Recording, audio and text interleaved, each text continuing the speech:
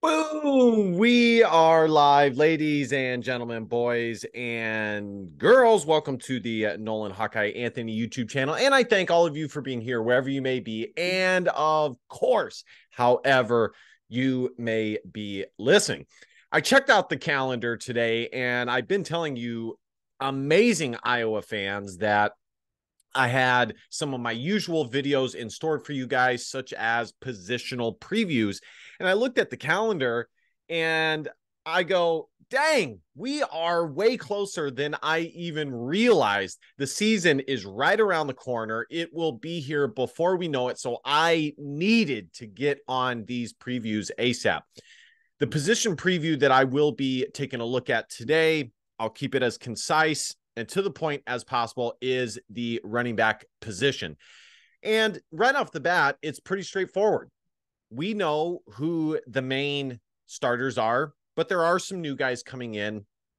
And I will let you guys know what my expectations are for this unit. As always, be sure to hit the subscribe button. I would love to get to 2,000 subscribers by the time the football season rolls around. Like, comment, share.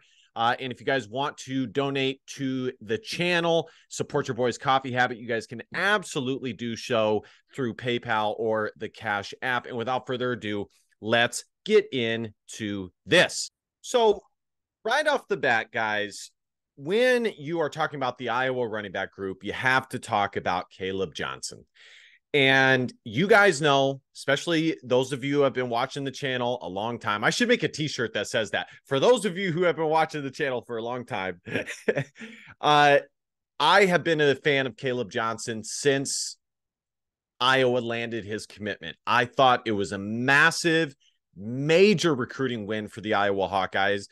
And if you remember, there was the whole COVID situation that was going on. High school sports had effectively shut down, and Iowa and the Big Ten barely even had a football season. But the season that they were able to have, Iowa, of course, had a really, really solid season, and it paid dividends towards landing Caleb Johnson's commitment. And at the time, he was committed to Cal Berkeley, had a ton of offers, high 3-star, low 4-star running back. And it was a huge flip for the Iowa Hawkeyes to be able to get him on campus and get him to be an Iowa Hawkeye. It was late in the year that he visited the Hawkeyes, really, really late in the year, just a massive recruiting victory.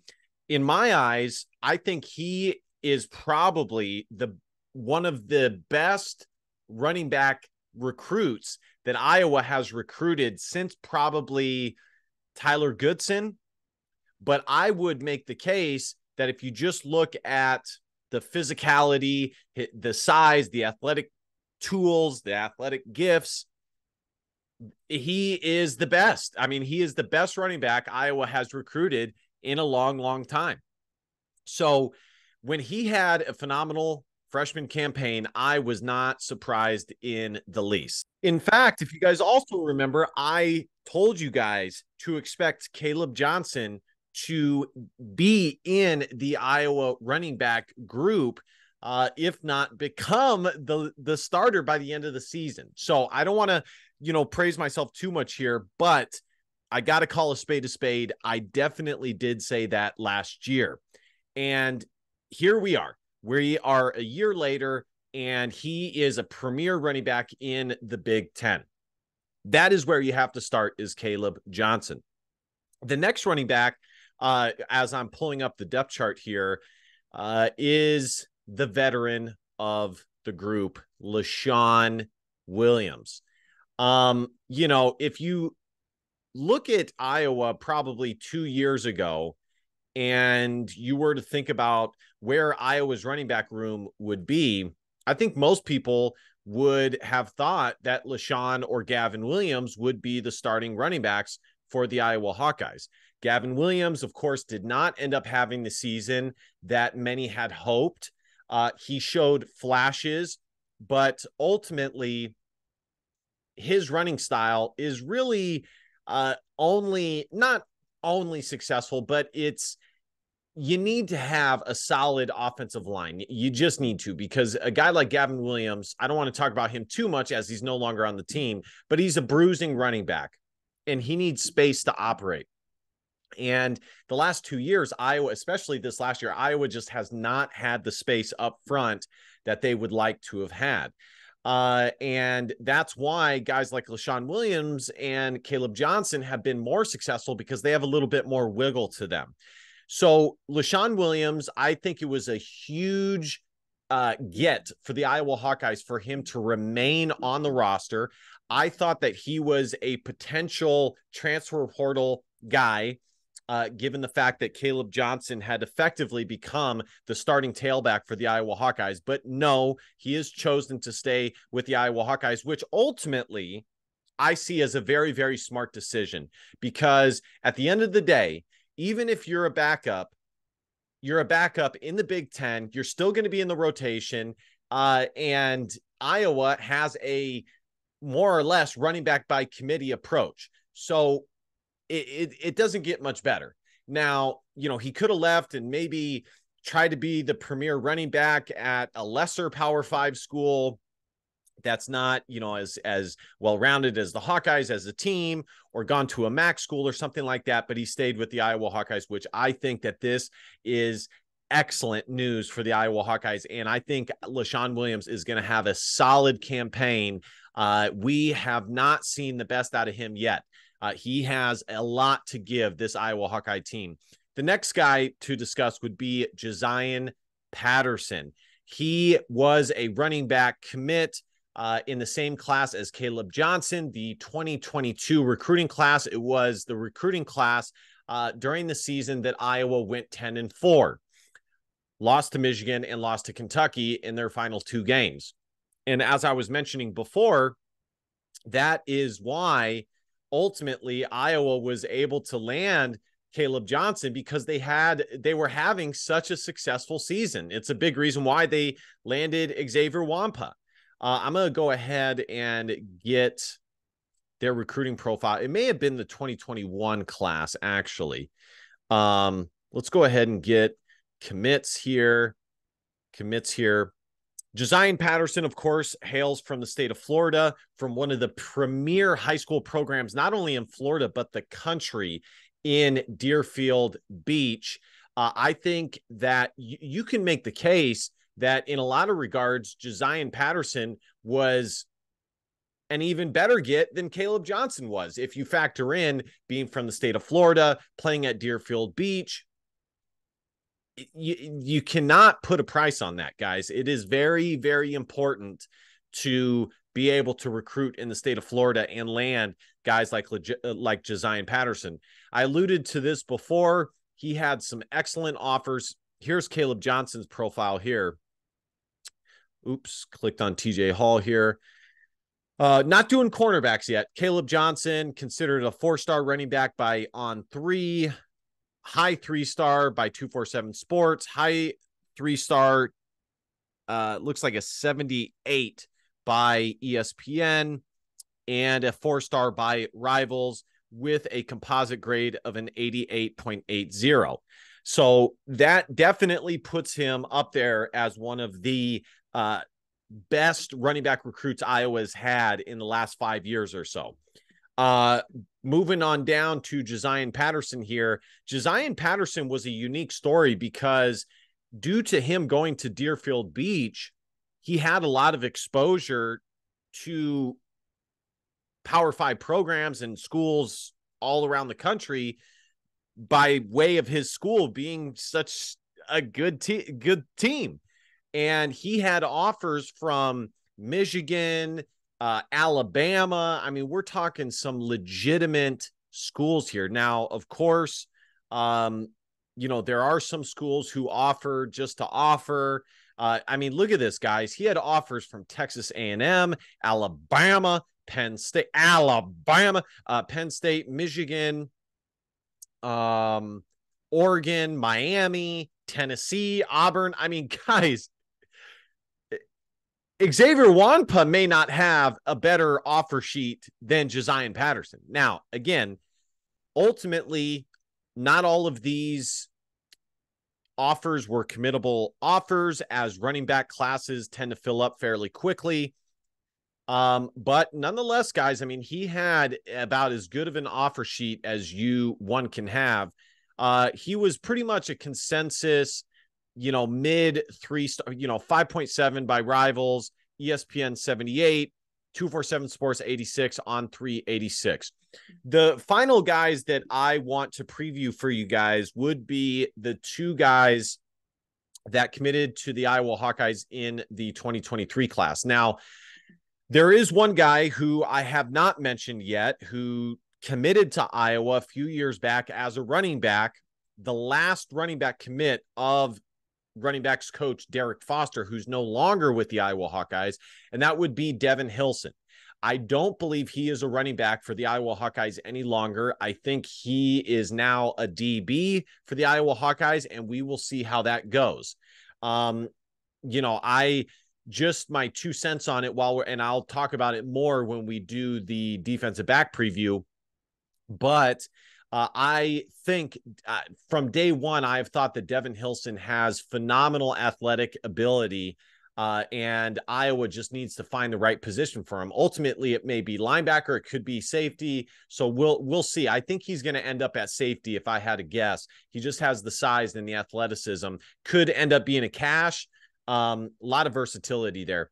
So the running backs that Iowa have received commitments from in this past class would be Terrell Washington Jr., which was a phenomenal late get for the Iowa Hawkeyes.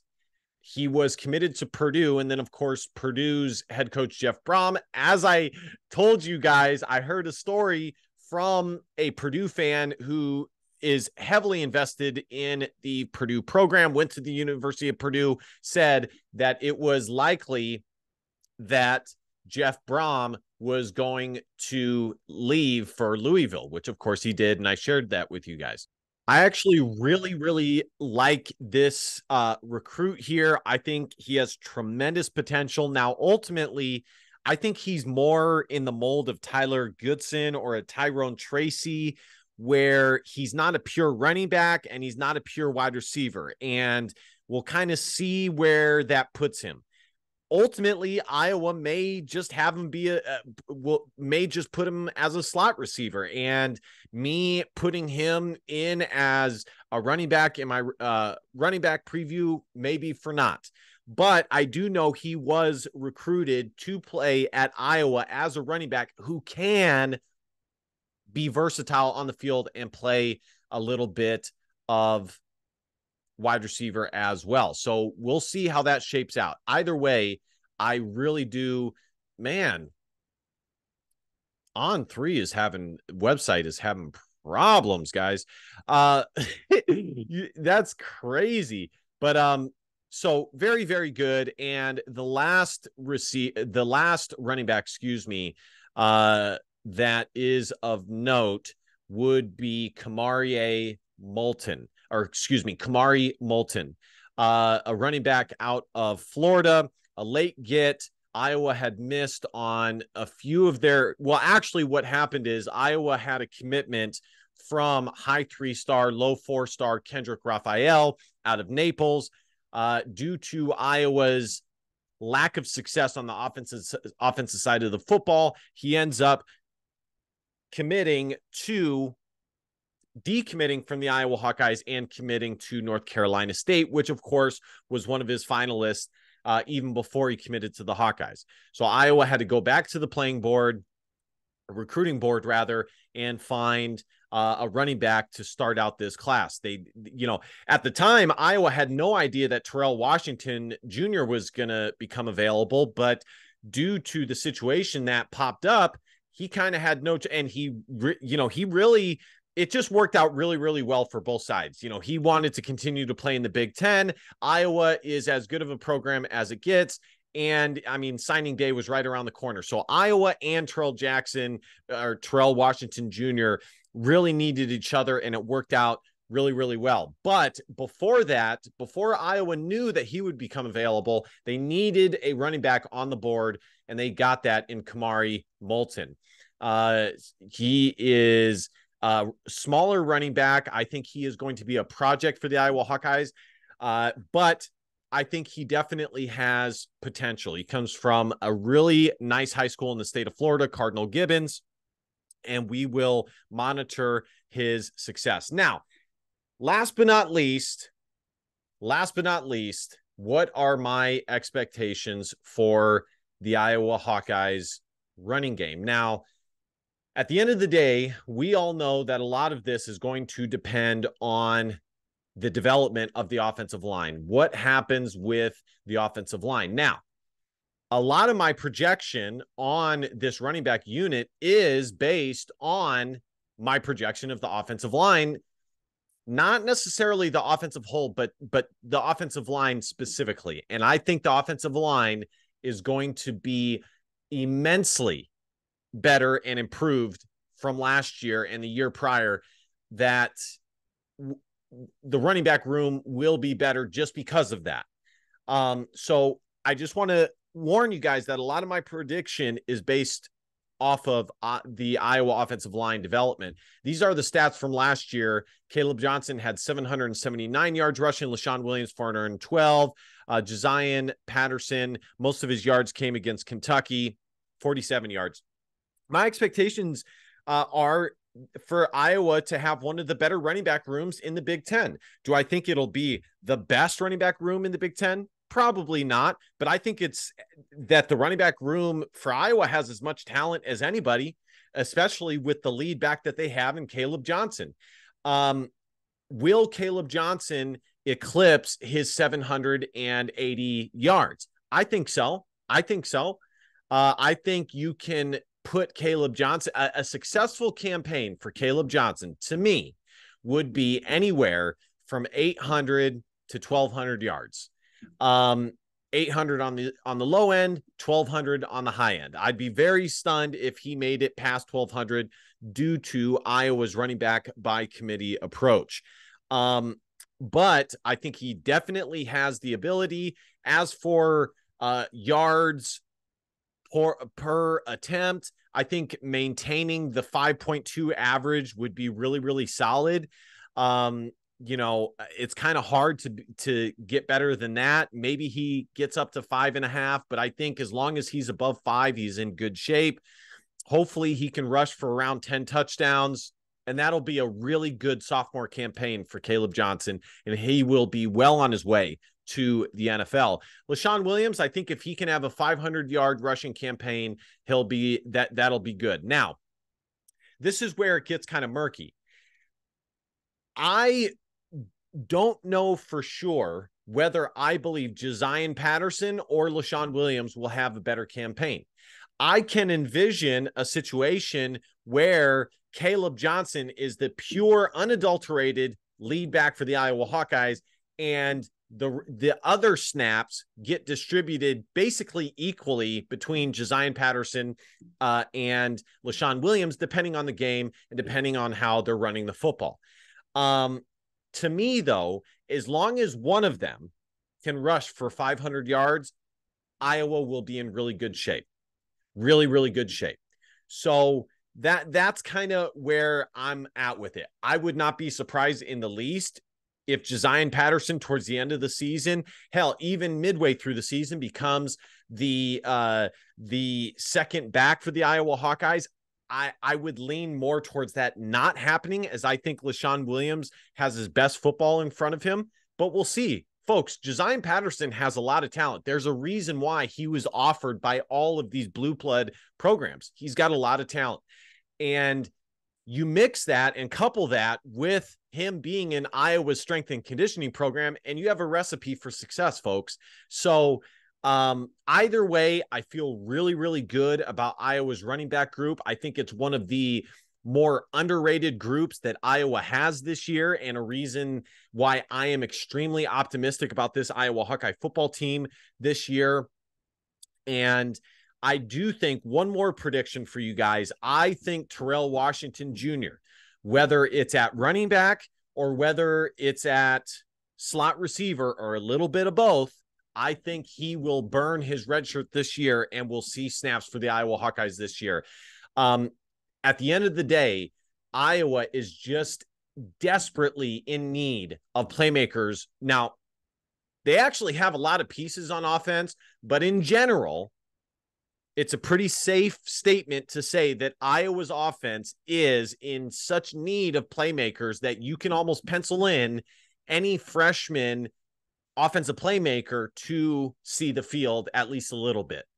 I've been right about that before with Caleb Johnson, as well as other freshmen recruits. So I think Terrell Washington will see the field this year, and he'll be well on his way towards being a successful player for the Iowa Hawkeyes.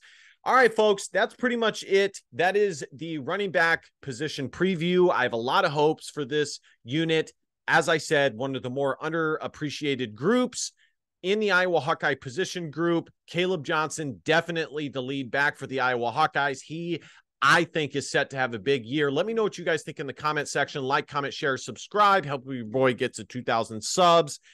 If you guys want to donate to my Cash App or PayPal, you're more than blessed to do so. If you guys want to support your boy's coffee habit, you guys know I absolutely appreciate it. And last but not least, DBAP, don't be a pussy alone. Facts are feelings, because your feelings just don't matter. Love you, amazing Hawk fans. See you guys next time. Bye.